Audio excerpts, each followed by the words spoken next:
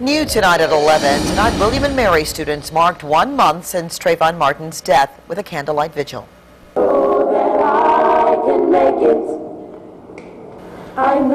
Students gathered in the Wren courtyard on campus with candles in hand, and they also stood in solidarity with Trayvon's family and demand justice. Many of the students wore hooded sweatshirts, which is what Trayvon was wearing when he was shot. It's not just about Trayvon, it's about anybody that could be in that situation. It's about injustices that go on every day that aren't addressed. And I'm really glad that this issue has really come to light and has really, just spread out throughout the country. At tonight's vigil, students were encouraged to take pictures of themselves in hoodies and post them on Facebook or Twitter.